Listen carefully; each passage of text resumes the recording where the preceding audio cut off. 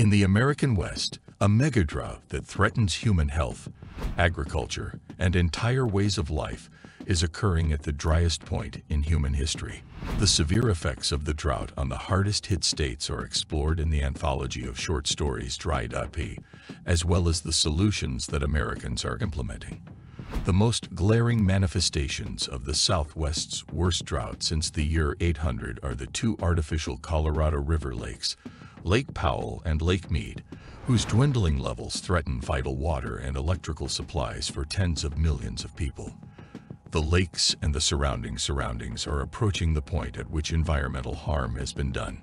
How is the drying up of Lake Mead a global issue? How does it affect you and your daily lifestyle? In today's video, I'll tell you what Colorado has just revealed about the drying up of Lake Mead. Stay tuned with me till the end of this video. Data from the National Park Service show that the net water loss in Lake Mead alone amounts to more than 6 trillion gallons. Because Lake Mead is getting smaller, Hoover Dam is already producing less electricity. The reservoir is expected to drop to about 150 feet above dead pool status, or the point at which the levels are too low to allow for downstream flow, endangering both power and drinking water. The moment of truth is here for everyone, said Christopher Custis, a senior water program manager with the Environmental Defense Fund. The issues, he added, are an unmistakable signal that we need to fundamentally change how we manage and use water.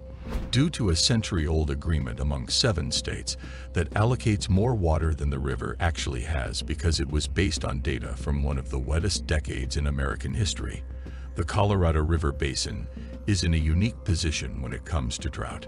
According to the Interstate Consumption Compact, Arizona, Nevada, New Mexico, and potentially California will all see automatic water cuts on January 1st if water levels do not rise by the end of the year. The 7 states specifically agreed to give up their water rights from Lake Powell in April so that the reservoir could continue to generate electricity. Approximately 162 billion gallons will be transferred from the Flaming Gorge Reservoir to Lake Powell by the federal government. Additionally, the federal government will decide the cuts if the states party to the Colorado River Compact are unable to reach an agreement by Monday on a plan to cut water use by 2 million to 4 million acre-feet.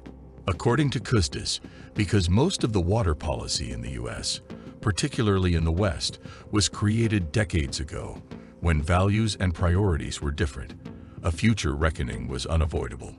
We were always heading in this direction, but the effects of climate change are manifesting themselves perhaps 20 or 30 years sooner than they otherwise would have. Lake Mead is now a mere shell of what it once was, with its water level reaching a new record low of 1,068 feet above sea level. This lowers the previous record low established in 2016 of 1,071 feet. Lake Mead's water level peaked in 1983 when it was 1,225 feet above sea level. The most recent time it came close to that elevation was in 2000, when it rose 1,214 feet. Why is this significant to the country then? The nation and the world may be viewing Lake Mead as the canary in a coal mine. One could contend that the rising temperatures, greater evaporation, and growing demand for human consumption are to blame for the rapid decline in Lake Mead's water level. Water shortages across the western United States could make Lake Mead the epicenter of a major climatic crisis.